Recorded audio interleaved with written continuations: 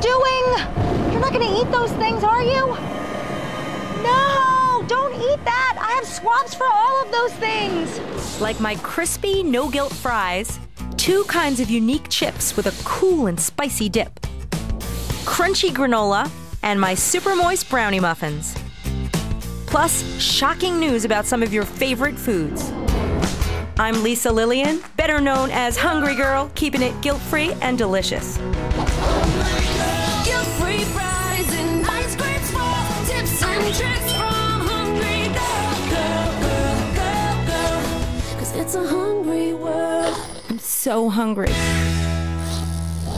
Today's show is all about surprises, shockers, and swaps. And my first recipe today is going to achieve all of those things.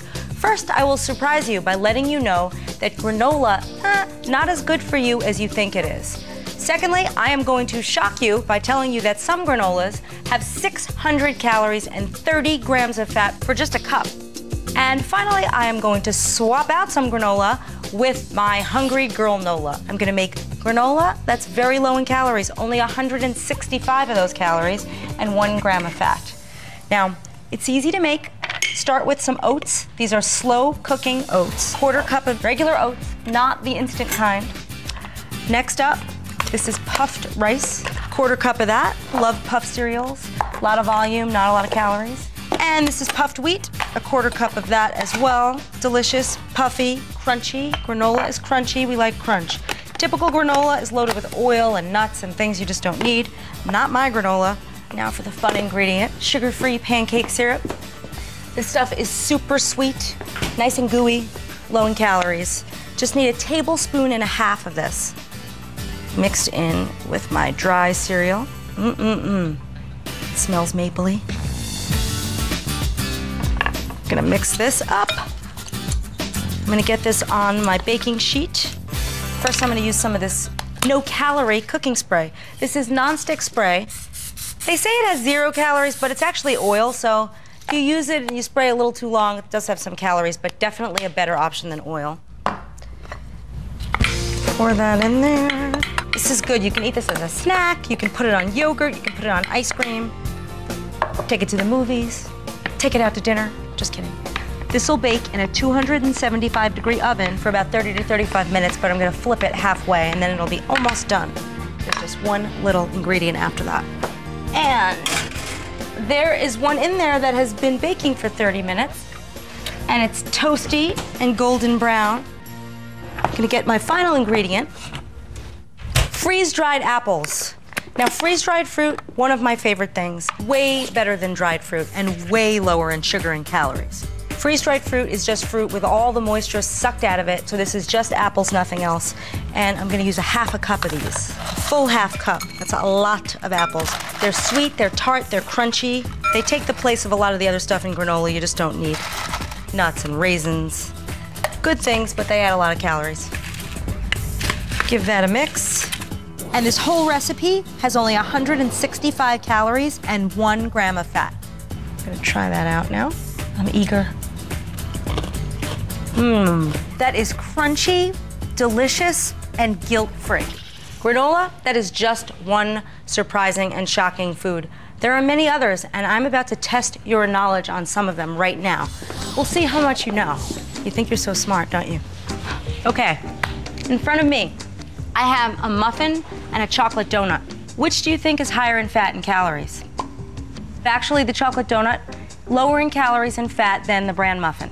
Now, I'm not saying a chocolate donut is a good choice, but usually a donut has about 200 or 250 calories, and a muffin has a minimum of 400 calories and can have as much as 30 grams of fat. So muffins, not as healthy as you think they are.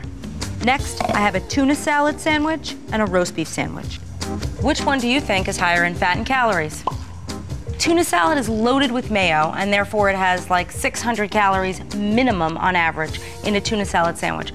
Roast beef clocks in a little bit lower, typically at around 500 calories. And finally, spinach artichoke dip and queso dip. Which do you think is higher in fat and calories? The words spinach and artichoke do not mean healthy. It's about 20% higher in fat and calories than even the queso dip. So, how'd you do? Don't lie to me. Okay, that's better. Coming up, not one, but 2 chip swaps using magical, guilt-free ingredients. Plus, you've heard of sweet potato fries. Well, I'm going with a crazier secret ingredient for my French fry swap. Then, my favorite swaps in the supermarket. And later, only 2 ingredients and nothing but yum in my Yum Yum brownie muffins. Do not go anywhere.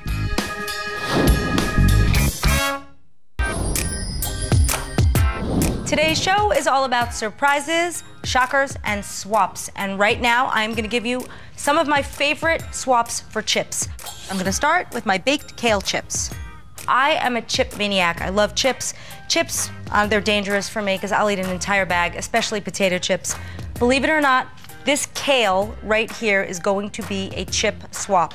One of my favorite things. It's a leafy green vegetable, and it's a little tough to cook with, but if you bake it up, it turns into an incredible swap for potato chips. I know that's hard to believe, and I'm gonna show you how easy it is. So I'm gonna pull this, get these leaves off.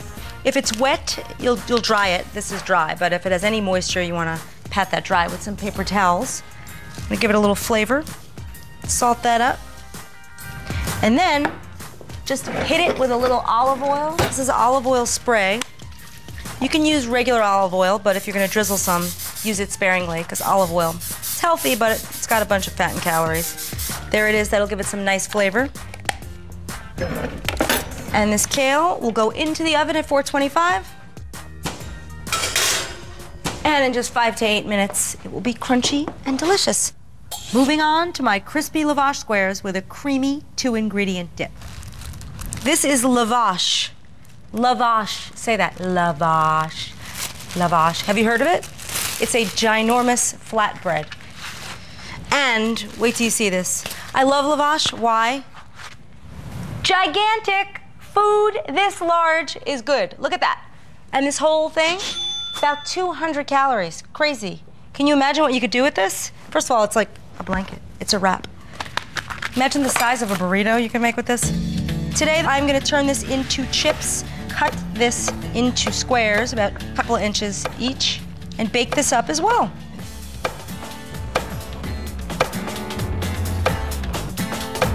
These cook up in about 2 to 4 minutes. So keep an eye on them. Don't run away, you will burn them. You know, a lot of my swaps come from just me being desperate to find guilt-free versions of foods I love. And being a person who loves chips, I thought, well, I need to find ways that I can eat crunchy, chip-like items without all the calories and without all the carbs. And so today I'm showing you 2 of my favorites. And they can sit on top of each other, it's fine. They're all friends. Look at this, look at all these chips. It's chip mania here. And there it is. This is also gonna go into the oven. Remember, it's 425 degrees for just 2 to 4 minutes. And now I'm gonna make my dip. This is a Hungry Girl Hot Couple. Greek yogurt, salsa. That's it, a spoon. It is so easy, crazy. This is fat-free Greek yogurt. 1/3 of a cup, mixed with 2/3 of a cup of salsa. I love salsa. It's a little spicy, delicious, and when it's mixed with Greek yogurt, it becomes creamy. Mix that up. 2 ingredients. That's it. It is zesty, it is creamy, and you will not believe how delicious it's gonna taste with those chips. Today, we're shopping for swaps for some key foods that we all love and want to enjoy. I will show you how you can eat them guilt-free. Okay, we're starting with ground beef. Regular ground beef, even the low-fat kind, is loaded with fat and calories. This is ground soy crumbles, okay?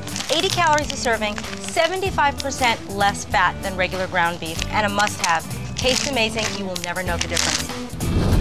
Ice cream typically has a lot of fat and calories. These new slow-churned, half-churned, double-churned ice creams, they have about half the fat and a fraction of the calories of regular ice cream. But this tub has 7 servings. To me, it's more like 3 servings. I know something that actually has 1 serving, and I love that. Portion-controlled ice creams. These sandwiches, these cups, great because it's one serving, you got it, you're good. Fruit bars, also good choice. About 80 to 100 calories, one serving, and fat-free. They are all coming home with me. This might surprise you about bread. White bread, wheat bread,